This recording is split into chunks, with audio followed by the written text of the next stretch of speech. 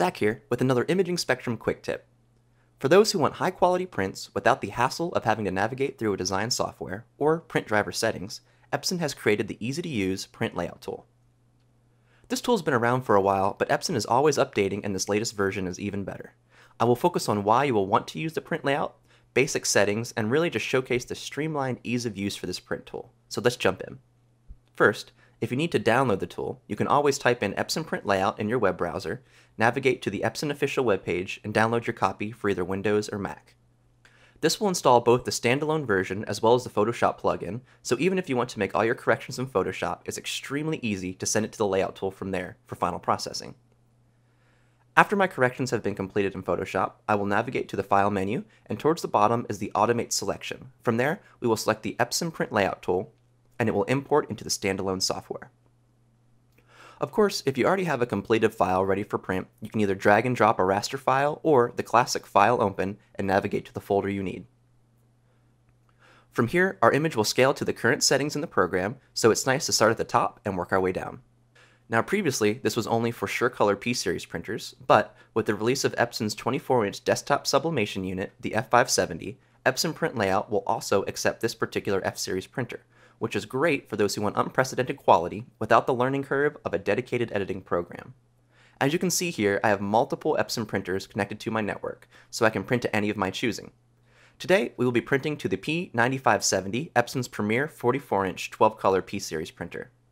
You can see when I change printers, if there's any extra settings, they will appear in the Epson Print Layout tool, such as the Black Enhance Overcoat feature for the P9570.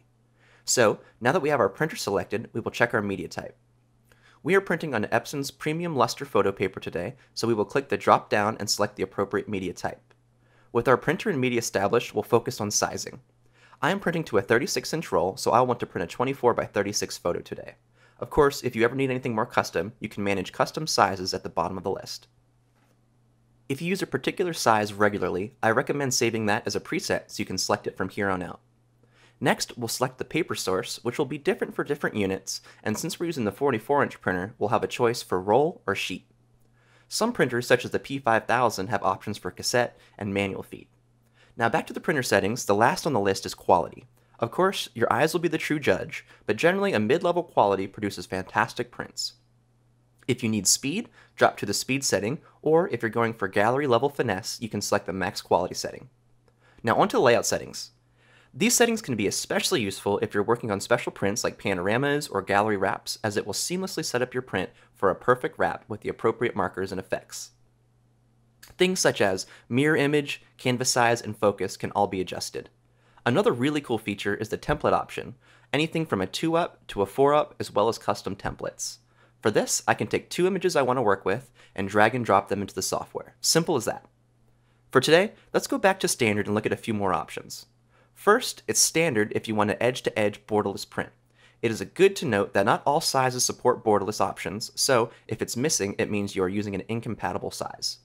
Scale to fit is fairly self-explanatory, as it will take your image and stretch it to take up the entire width of your print. Note, it may seem like this borderless, but if you select the borderless option, you will see a halo outline that extends beyond the workspace. With scale to fit unchecked, we have access to more sizing and fine-tuning, so you can adjust the margins if you're trying to fine-tune your border. I generally remain in the image size as I can crop and size how I see fit. With our layout settings finalized, we will now move on to the final step, color management. I will say with the printer managing colors, as long as you have the appropriate profile selected and the appropriate media type in the software, we will get great prints with Epson Media. If you're using a third party or are more comfortable with specific ICC profiles, we can select those by choosing the type Use ICC. You may notice advanced black and white mode as well, which we'll cover later, but if you want to fine-tune the tone of the image, this gives you advanced controls to truly tweak as you see fit. Back to the ICC profiles, we can select any profile we have downloaded to our computer, so we'll select our printer and the premium luster to match. Now, the last step is choosing rendering intent. Since we are dealing with photographs most often, we will use perceptual, as this should be the closest to what we see on screen with transitional tones and gradients. That being said, it may be worth to experiment with smaller prints to get the output you desire. Last, for most photographs, I suggest checking black point compensation, as this will bring back detail in your shadows without muddying up your image. From here, we will quickly double check our settings and hit print. So hopefully you can see how easy this tool is to use, especially if you just want to send a great image to your printer without any hassle. Of course, if you do want to do any editing to your photos, it will be as simple as sending them directly from Photoshop to the Print Layout tool. This should get you going with the quality you'd expect from such a great machine, and always, if you have any questions or comments, don't hesitate to reach out or visit us at imagingspectrum.com. See you soon.